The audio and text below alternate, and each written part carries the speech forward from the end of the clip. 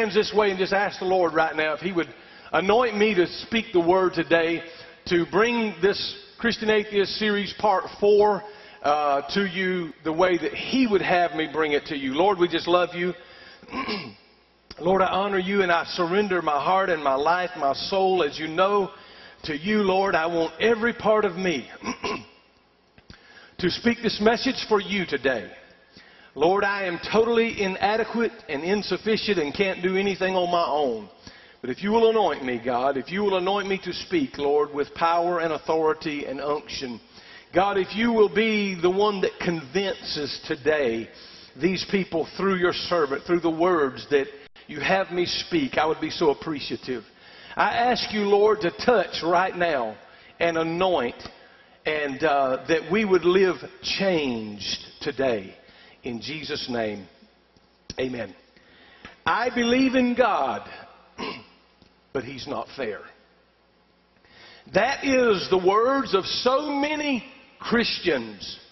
Now, we have defined a Christian atheist as one who believes in God, yet lives as though God does not exist.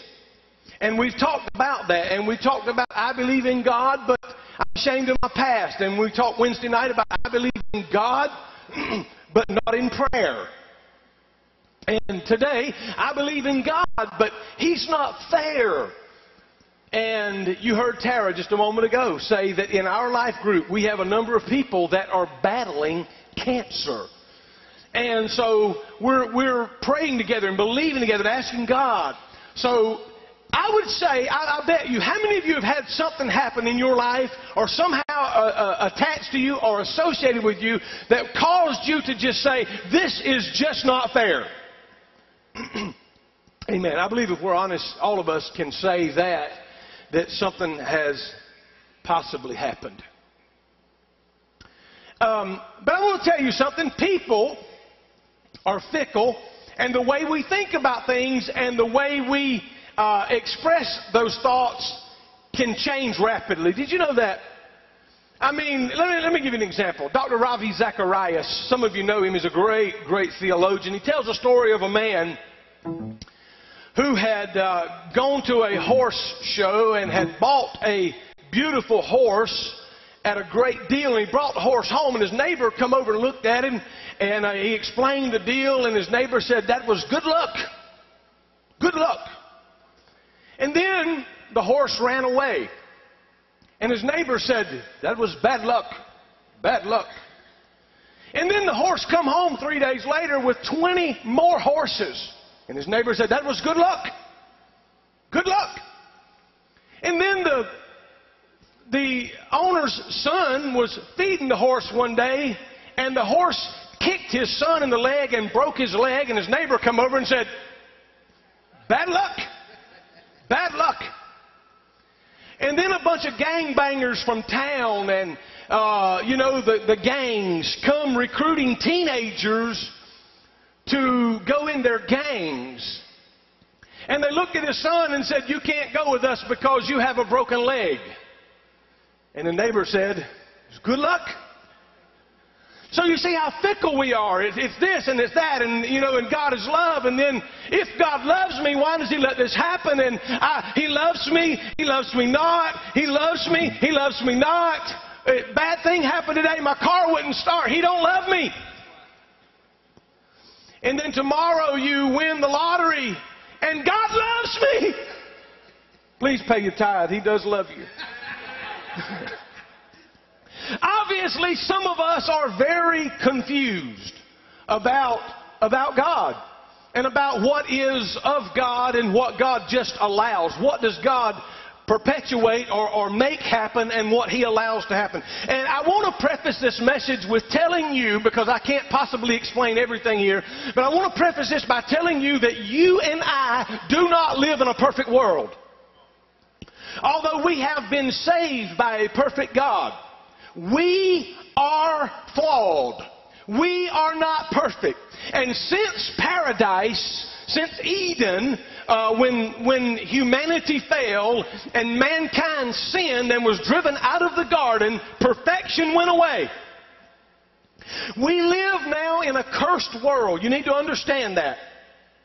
Thorns have infested the ground. Conception and childbirth hurts because of sin.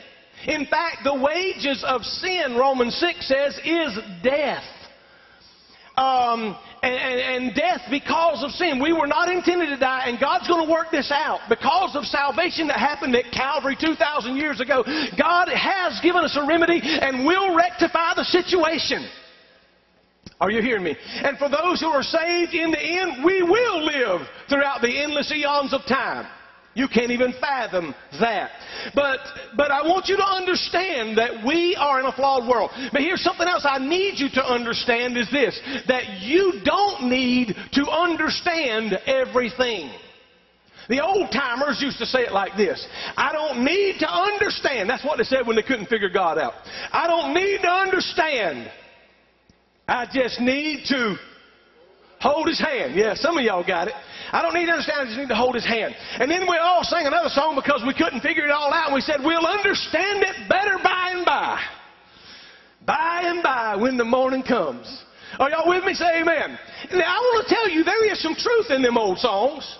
For Paul did say, right now we do see through a glass darkly. Right now we do not comprehend the depths of the knowledge of God. We do not understand why certain things happen, and absolutely terrible things happen to wonderful people. For more than 6 years, Michael and Andrea dreamed of conceiving a baby. After several heartbreaks, finally they found a reason to celebrate. They made it through the first trimester, and they began to look forward to the birth of this healthy baby girl. Suddenly, at the beginning of the third trimester, Andrea started contracting prematurely, so her doctors sentenced her to 2 to 3 months of bed rest. Even after all of the careful intervention and care that was given, Andrea gave birth to a 3-pound, 2-ounce baby girl. Emily Grace lived 48 hours. Pastor Craig, a dad himself, said, my heart bled for him. My heart went out to him. And the mother finally broke the silence and she said to me, Pastor, please don't tell me my baby died for a reason. No one said a word for half an hour. We just held on to each other and cried. Nobody explained anything. No one could explain anything. And nothing could have softened the grief that this mother was experiencing at this time. People often say, life's not fair. And that is unquestionably a true statement. Here's what I need you to know today. I need you to get this if you don't get anything else. That pain, tragedy, and suffering are not new to Christianity. The old-timers in the Bible understood what it was to be abused. They understood what 430 years of slavery and making bricks in an Egyptian workhouse, a sweatshop, if you will. And they took away their provisions and demanded more. Our forefathers, our biblical ancestors, they were very much accustomed to hardship, to tragedy, to pain and suffering. It is only a Johnny-come-lately gospel that prosperity preachers have perpetrated, that have told people that if you'll accept Jesus Christ as Lord and Savior, everything will be hunky-dory and your ship is coming in and you'll be healthy, wealthy, and wise.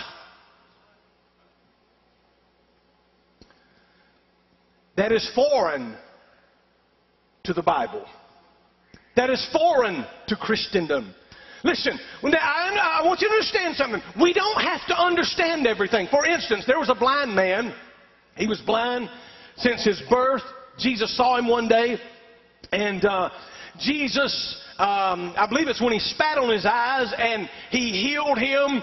And then they began to question him. The authorities brought him and said, hey, tell me about this man that healed you. What was he, a prophet? You know, was he a priest? Was he a man of God? Who was this man? And they really wanted to interrogate this blind man. And this blind man said, listen here, I don't understand, to tell you the truth. Whether he was a prophet, I don't know. Whether he was a teacher, I do not know. Whether he was a man of God, I don't know. He said, all I do know is that I was blind and now I see. Amen. You ought to give the Lord praise. But there are unexplained tragedies that make us want to scream, God, where are you at? And you are not fair in my life. How could you have allowed this to happen to me? How could this go on if you are God and you are righteous and you love us and you're sovereign? How can I suffer this if God's fair? Why all of the injustice in the world? If God's fair, why the tsunami and why Katrina and why pestilence and drought? Why all of these things? And we ask ourselves questions like that and it drives us crazy. God, are you there? Where are you at? It seems reasonable for the Christian atheist to conclude that God is powerless. Because it seems like He don't have a whole lot of control over society or what happens, and why is it that... But again, let me take you back to the Bible. The first counselor in the church was led to the edge of the city. His name was Stephen. And they stoned him to death right there. Might I remind you of John the Baptist, first cousin of Jesus, the forerunner of the Messiah, that if anybody loved God, if anybody was honoring to Jesus, it was John the Baptist. But Herodias' daughter asked for his head on a platter, and she danced before Herod, and Herod said, let it be, and God didn't do one thing about it. They come and pulled him from his jail cell. They carried him to a guillotine and chopped his head off, and she took it to the dance. There's his head on a platter. God, where were you at? I don't understand. A man beloved, a man that ate locusts and wild honey and preached, repent, for the kingdom of God is at hand, and pointed to the Messiah and said, behold, the Lamb of God that takes away the sin of the world. Where were you at? Because his head fell off his shoulders into a basket. But I want to tell you something, and this is going to astound some of you. Did you know that this life is not our be-all, end-all, everything? This life is a staging ground for eternity. What is 70 years? What is even 90 years in the scope of eternity, which you and I cannot even comprehend or fathom? I submit to you that God was indeed finished with John the Baptist at that time. Let me move on. I want to press for some... The Christian atheist believes in God, but not in prayer. They struggle believing that God answers prayer, so it's only logical that they conclude He is not making a big difference in this world. Let me share with you what happened in just a few weeks in one church in Oklahoma. In a few weeks. An innocent husband found out that his wife had been having a 2-year affair with his best friend. A godly woman lost her husband to cancer and is struggling to raise all 3 children like doorsteps under the age of 5. A young girl revealed that her father had sexually molested her for years, and her father was a pastor. A couple's 17-year-old son fell asleep while driving and died instantly when his car struck a tree. 2 parents lost their precious baby that drowned in their next-door neighbor's pool. All of this happened in one church, in one town, in 1 month. Where was God? God, you are not fair. So what I wanted to tell you is you got to understand that suffering and tragedy and hardship is nothing new to the people of God. That is a fact that it goes back to the eons of time. Now, here's why it's important for you to get the rest of this message and stay tuned with me now. Here's why you need to know that, because if you can grasp this message today, you'll be able to make it through whatever it is that life dishes out for you. But if you do not grasp this message today, you'll always question God. And there's really nothing wrong with having questions, but you'll question beyond measure and even run the risk of losing your faith altogether in the midst of tragedy and becoming an apostate. So then, Pastor, what must I do? Here it is. You have got to understand that while there is pain, while there is tragedy, while there is suffering, God goes with us in our pain. God goes with us in our suffering. Can I tell you something? When Nebuchadnezzar came in, the Babylonians invaded Jerusalem and they took them away to the river Kibar. I want to tell you something. The Bible says that God went with them in their suffering. God went with them in their exile. Can I tell you, while we are pressed under a heavy load, God is still with us. When John was banished to the island of Patmos, God was with him. He said, "For I heard the Spirit on that day, and I turned to see who it was, and the Lord was with me. The Alpha, the Omega, the first and the last, the beginning and the end." God goes with us in trouble. No greater illustration could I give you than when Shadrach, Meshach, and Abednego, they were not delivered from the fire, but Nebuchadnezzar looked in and said, "Didn't we throw 3 men in the fire?" "Yea, we threw 3. He said, "But there's 4 men, unharmed, unloosed, and walking down there, and the 4th man looks like the Son of God." Now, I don't know how Nebuchadnezzar knew what Jesus looked like, because he hadn't been born yet. I'm telling you, it was a divine revelation from God, that God goes with us in the tragedy. Lord, help me. I need to move on. I need you to understand that God goes with us. Craig gave us an illustration. Craig Rochelle said, "My hero was my 78-year-old grandmother." He said, "I loved her to death.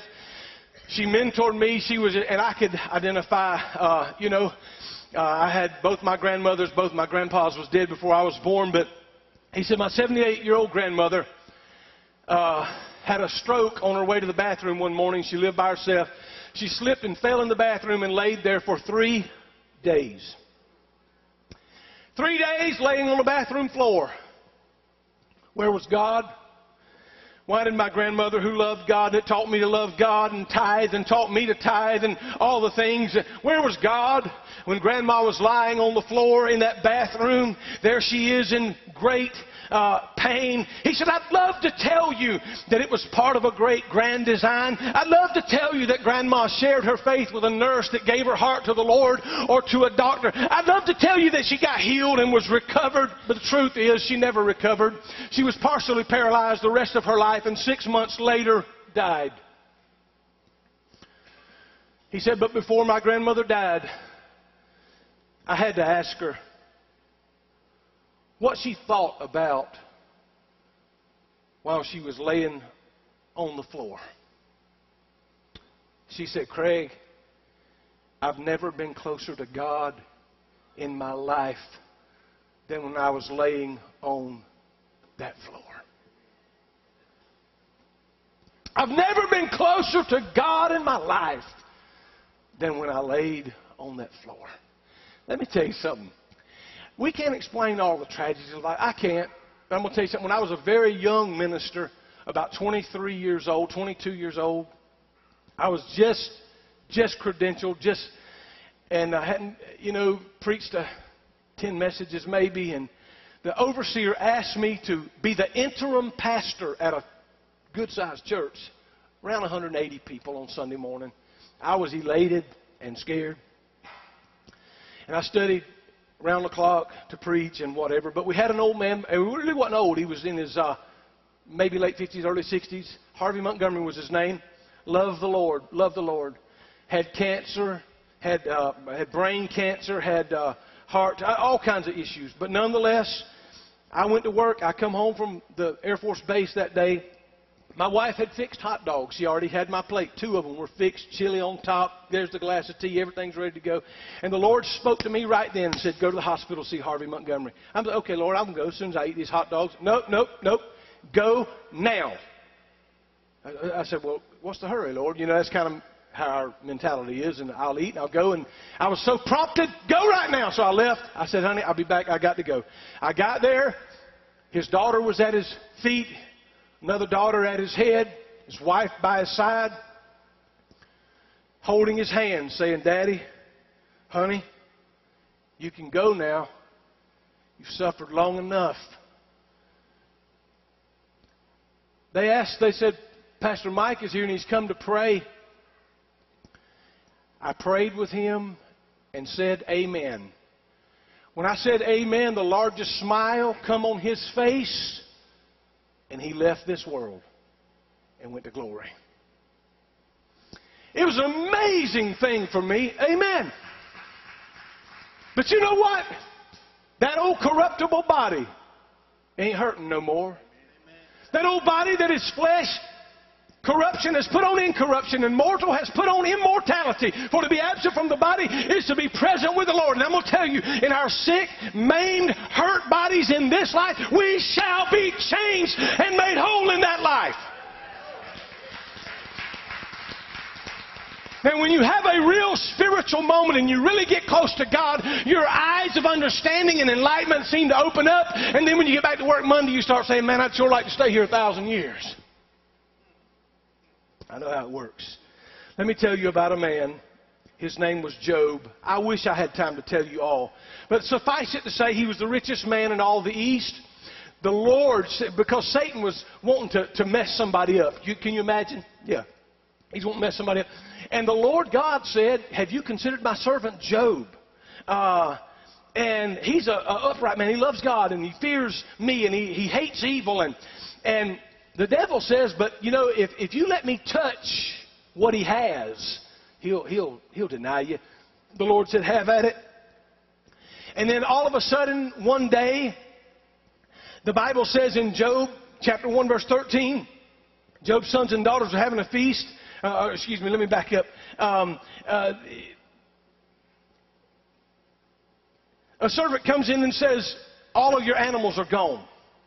All of your camels are gone, all of the asses, all of the oxen. And I mean, I'm trying to shorten the story because one servant on the heels of another. All of these cattle are gone. All of these herds are gone. All of these flocks are gone. And finally, the last guy comes in and says, hey, I got bad news, Job.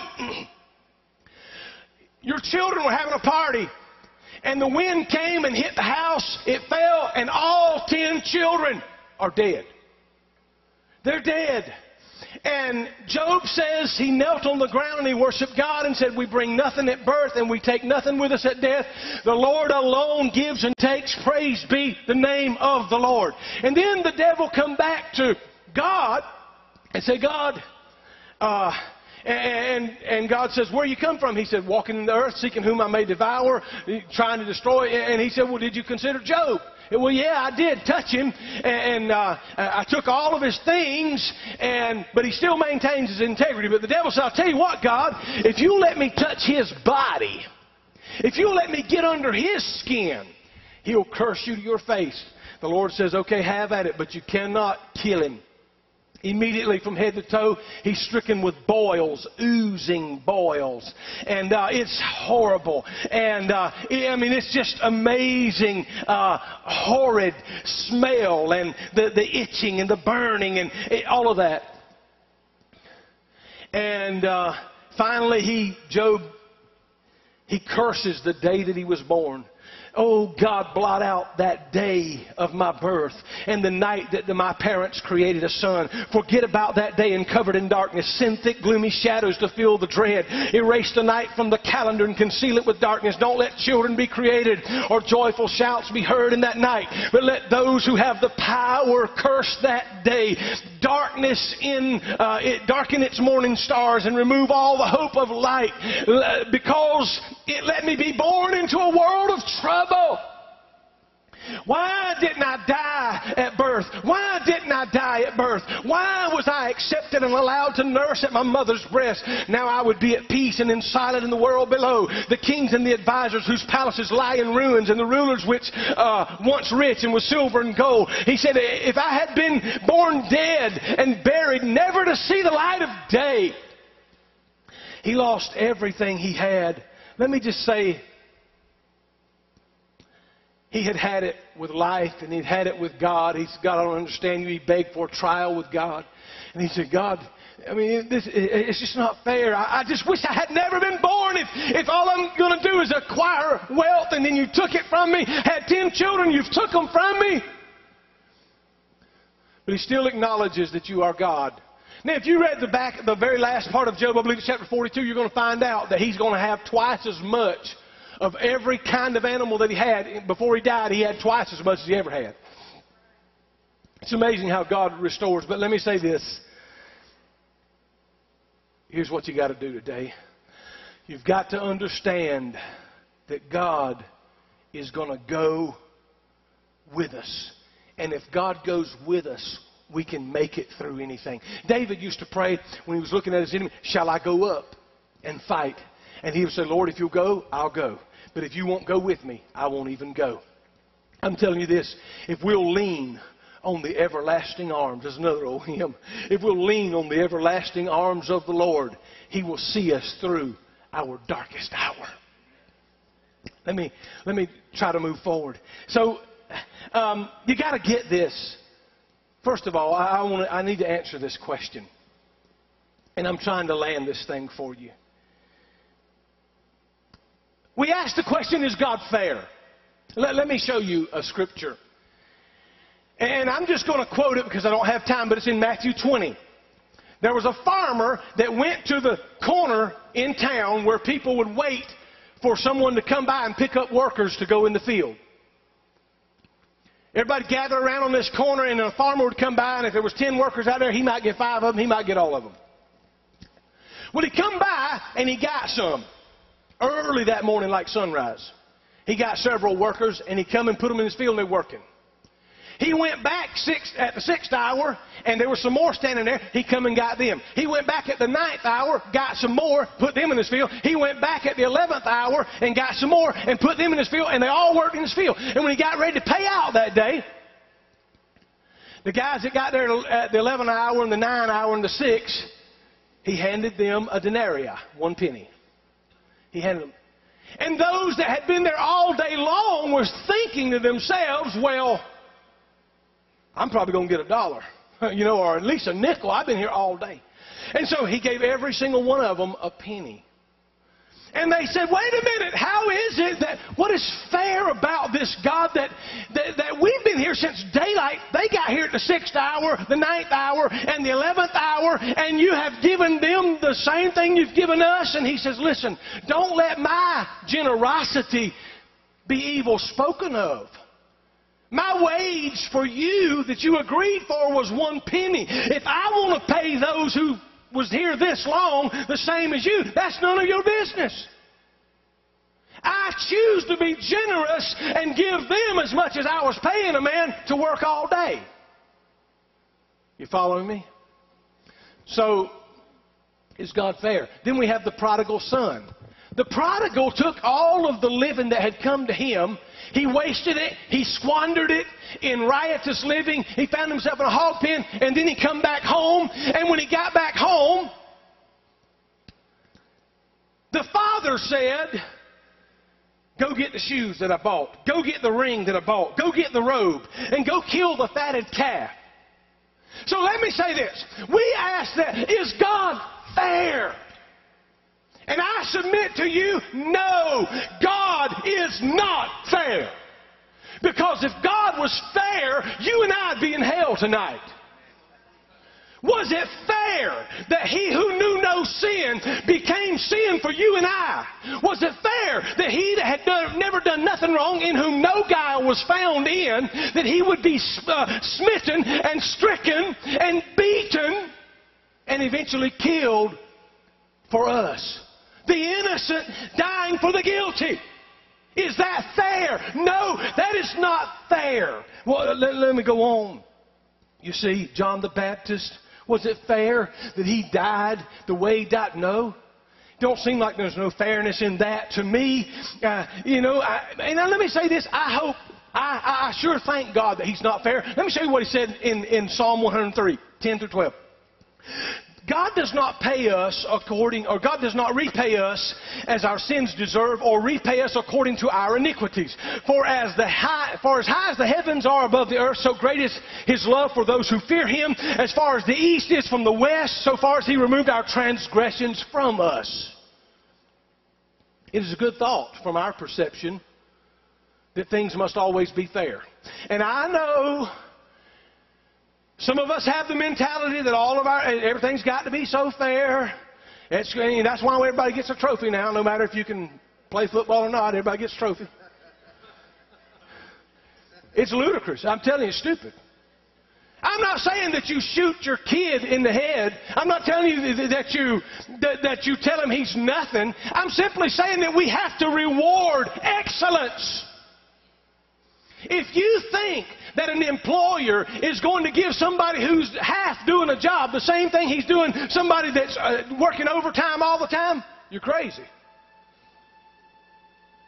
We reward excellence. We should reward excellence. So, but we live in this world of fairness, but I'm going to tell you, God's not fair. He's not, because if He was fair, you and I'd be dead. If we got our He's just, but He's not fair. Now, I'm trying to move on, because, see, the wages of sin is death. And the Bible says, Romans 3 and 23, you've sinned, and I've sinned. But God commended His love to us, that while we were yet sinners, Christ still sent His Son to die for the ungodly. Is that fair? Nope. Is it fair that God Almighty had to turn and look away as His Son took upon Himself the sins of the world? And Jesus would cry, my God, why hast Thou forsaken me? Did Jesus want to? Why did He pray in the garden, Lord God, Father, if there's any other way possible that I can redeem our creation back to You, if there's any other way, oh, let this bitter cup pass from me, but nevertheless not as I will, but as Thou wilt. Is it fair that He had to sweat blood for us? No. But He did. Was it fair that Jesus faced a mob of soldiers and a mock trial with no justice and a beating beyond recognition of mankind and eventually crucifixion? Nobody ever received scourging and execution, but He got both. Was it fair? No. So as you stand with me, I want to tell you this. Some of you have been through unspeakable tragedy. Some of you have looked down the scope of death. You've lost parents too early, children too soon, it seemed. Some of you lost babies. Some of you have family that have been stricken with terrible malady and sickness and disease. I want to remind you that we suffer together. We're a fallen race. We're a fallen people. Sin brought this situation, and the only hope we have is to put our hope in Him.